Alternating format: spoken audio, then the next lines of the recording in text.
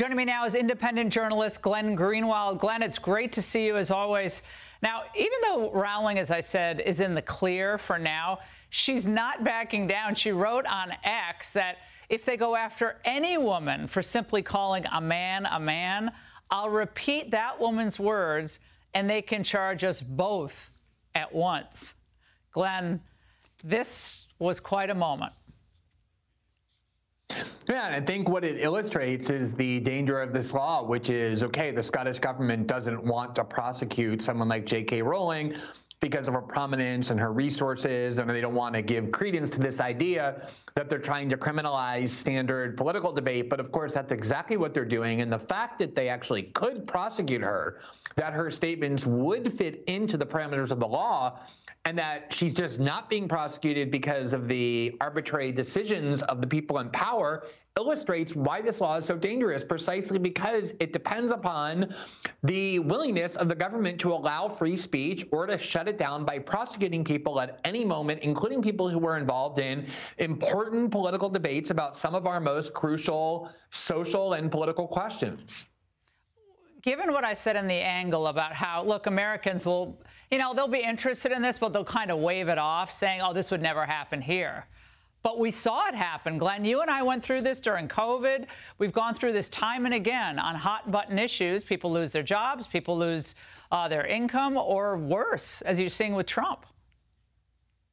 No, I think it's a crucial issue where we cover a lot of free speech infringements in Western democratic countries outside the United States, because so often they're harbingers of what comes to the United States. It might be a little bit more difficult to enact a law like this because of the First Amendment, but the mentality that's driving it, which is that there's a group of people who are elites, political elites, or people who call themselves disinformation experts, whose judgment about politics is so superior to everybody else's that they have the right to enforce their judgments, not by persuading people, but by force of law, to punish people who think differently by criminalizing them or censoring from the internet or banning them altogether, is something that we're seeing increasingly throughout the democratic world, including in the United States, where the Biden administration constantly picks up the phone and demands that people that big tax silence American citizens in a way that has been found unconstitutional. But laws like this can also mean that if, say, Facebook or Google has to comply with Scotland and the EU and the UK and Canada,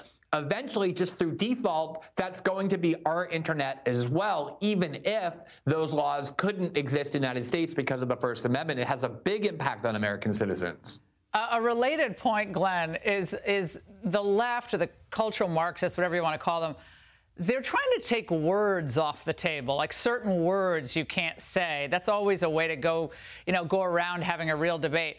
But the word bloodbath that Trump has used, watch. Bloodbath is an ugly word. When Trump uses it, what is it when Biden uses it? No. Let's be very clear. You gotta actually ask me the question in context of what it was said, right? And what it was said when he said that. They're not the same. And your question is disingenuous. We have to denounce violent rhetoric, wherever it comes from. A former leader, we have to denounce that. Because we saw what happened on January 6th. Okay, Glenn, they're going back to Jan 6. They use that as their battering ram against the First Amendment. Your reaction to bloodbath is now the new word you cannot speak unless you're a liberal. Well, I was going to go to January 6th, too, because what happened there was the speech Trump gave that they blamed for inciting that violence. When he spoke, he said, of course, you're going to now go to the Capitol and protest peacefully. So in order to get out of that, they said, oh, well, he used a phrase that is a wink-wink to violence, which is when he said, fight like hell. And yet you can find Joe Biden and almost every politician constantly saying fight like hell to their followers. It's a very common political phrase. And the same thing here. Bloodbath is a common term in our language. We use it metaphorically all the time. And now they're trying to control language by saying that as they unite and claim that a certain word means something that we can all hear in context it doesn't actually mean, somehow that meaning is supposed to be binding on us because, again, it's that same mentality that they know better. That is the mentality of controlling discourse. But, and Glenn, that is the way to redirect the conversation away from an actual debate on, in this case, what's happening at the border, to you're a mean person. That's where we are. I mean, this is the key, Laura, is all of this happened after 2016 when the British people ignored what they were told and decided to leave the EU through Brexit, and then especially with the American election where Hillary was defeated by Trump. And they came to conclude that they cannot allow free debate anymore because it's too dangerous, because people are uncontrolled. And all of this that we're seeing is a reaction to that, to the fear of allowing people to debate things freely. Well, bingo. Glenn, we don't have you on enough. Great to see you. Thanks so much. Always great to see you, Laura. Thanks. Hey, Sean Hannity here. Hey, click here to subscribe to Fox News YouTube page and catch our hottest interviews and most compelling analysis. You will not get it anywhere else.